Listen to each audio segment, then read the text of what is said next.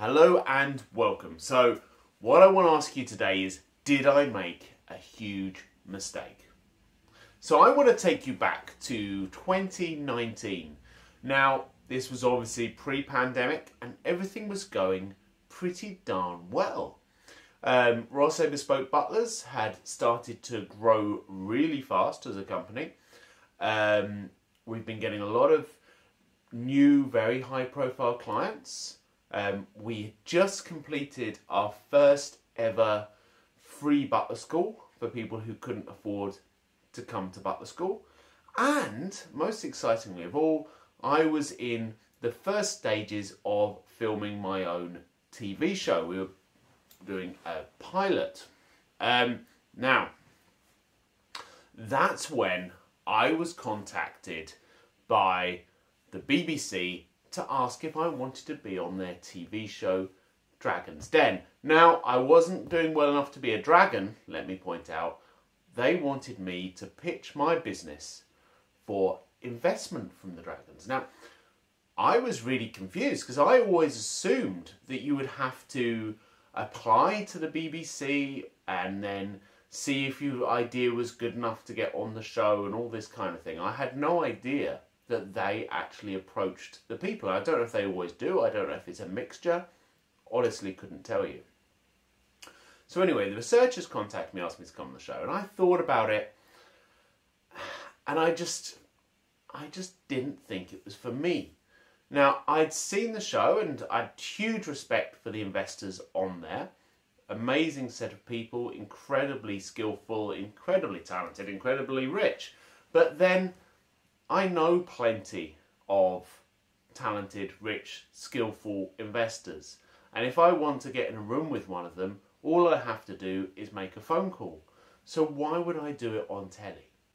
But the researcher said to me, they said, well, think about it. Even if you choose not to take an investment from these people, it's great to actually just be on primetime BBC talking about your business.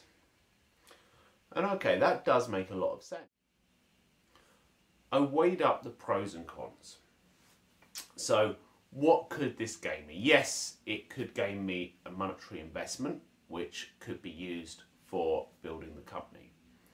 Yes, it would get me a lot of advertising, a lot of TV space, you know, appearing on a BBC primetime TV show would obviously be very good for getting my name in front of people. Then I looked at the downside. The downside is, what if the dragons just didn't understand the concept? What if they did their classic, which is they seem to say an awful lot, and quite frankly they say an awful lot to people who then go on to be very successful, I must say, that they don't think it's a scalable company, that they don't think it's good, just because they don't understand the concept. You know, there's always a danger in that. I know they said that to the guy with the, I don't know if you saw the one with the whiteboards that like stuck to the wall, and they're all going, oh, this isn't a great business, and now you see them in every stationery shop. So there's danger one. Danger two is that in the moment, maybe I would give away too much of my business. These guys are expert negotiators. And say I went in there asking for an amount of money for 10%, and they persuaded me to give them 40%. So I'd be giving up almost half of my business to someone for what would probably not be enough money.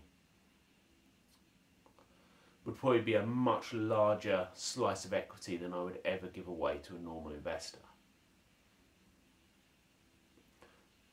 So I weighed up the pros and cons, and I decided it wasn't worth it. So I was out.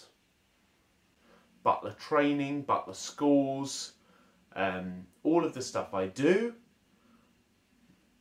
it's of course scalable, and we do it around the world. We've been off in Saudi Arabia, we've been in the Caribbean, we've been in Europe. Yes, it is scalable. Is it scalable to the level that the likes of Peter Jones would want from a business? I'm not sure. And to be arrogant, I wasn't really sure what they were going to bring to the table.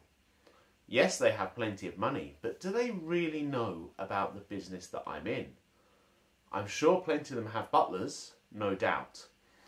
But do they really know how to teach people to be butlers? Or would they want to be all about the money? Would they want to be about lots of short, cheap courses, as many people as you can? Now, I'm not saying this what they would be like, but I know that's how a business mind would work.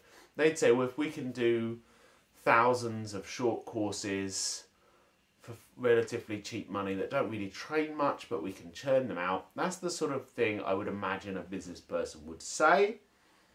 And that's why I'm quite grateful that I'm a butler, not a business person. Because at the end of the day, my butler school is about doing the best training. It's not about making the most money.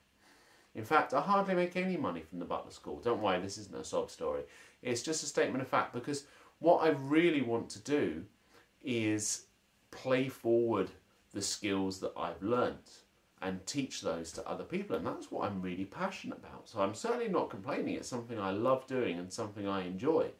One dragon who wasn't on the show back then is Stephen Bartlett, and I'm pretty impressed by him, to be honest. I mean, who wouldn't be? Someone that young, that successful, but also he's successful in a medium that I would be very interested in expanding into and getting more traction, and that is the online and social media based side, and he's obviously a genius at that.